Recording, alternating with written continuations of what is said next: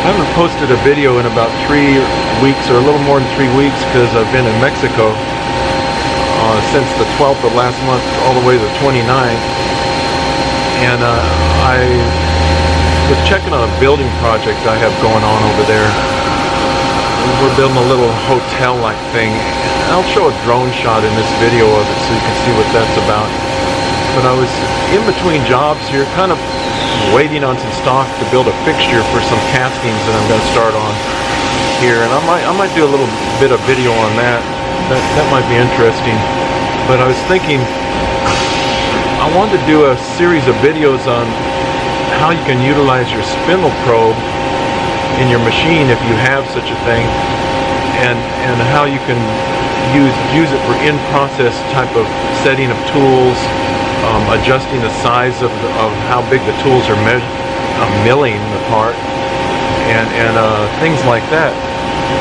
I think people don't utilize, I mean, if you just use the probe for setup, it's good, but if you don't use it for anything more than that, you're kind of limiting yourself and wasting the ability that your probe has in your machine.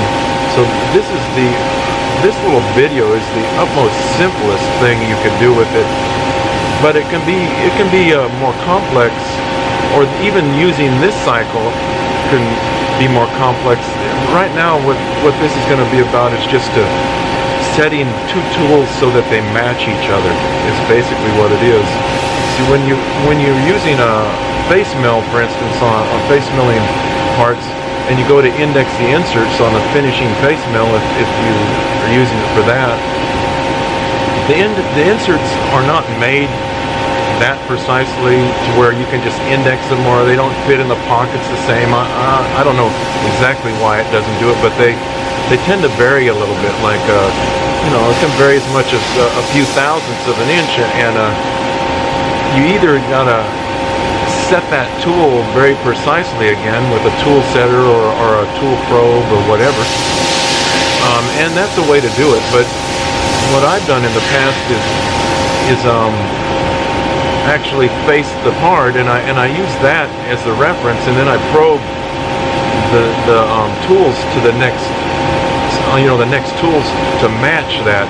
And if you make your program in such a way that you can do this, and you leave an area where you can cut with the tool and then probe it, and you cut with it a little bit high, probe it, and you measure the difference, and then you automatically set the offset. You can do this all automatically in the program, so that you don't have to be chasing this the whole time you're running parts. If you're running an order of parts, or a less experienced person can run the job, and you don't have to worry, is he going to have mismatches in the tools, or if you're holding very close tolerances on steps or something like that.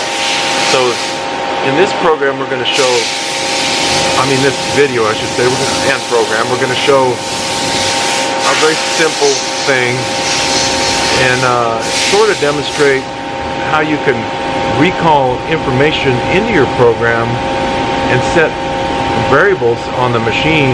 There's what they call common variables, which you can use to set and do calculations, and then there's variables in the machine itself that have to do with the tools and the fixture offsets, the machine position, virtually almost everything in the machine you can call into your program and use it as a form of a calculation or something like that. The Reninshaw probe actually does it, functions this way, and it calls up the machine positions when it probes things, and then it can do calculations and set offsets or whatever you're using with it. And the tool probe as well, if you have a tool probe. This machine only has a spindle probe, so that's what I'll be demonstrating here.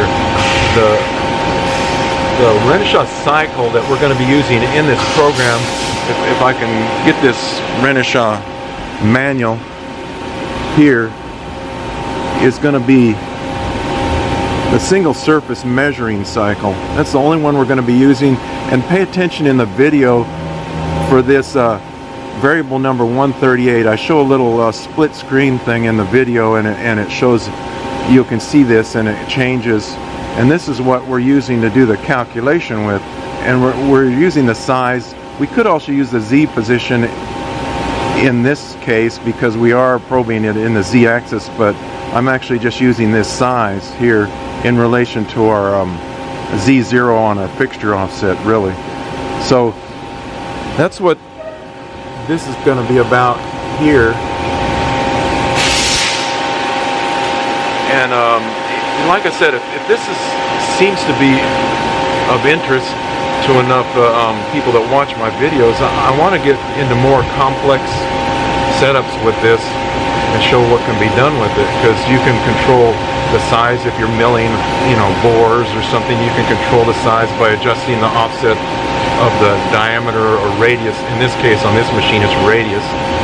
If you're using cutter compensation, and rerun the tool and keep measuring it until it gets it out to size. It'll keep repeating the tool until it gets it out to size, and then go on. So you don't have to worry about,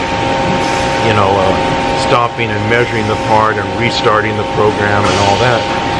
The probe can do that for you. So, like I said, let me know in the comments if this is of interest, and watch the video and see what you think.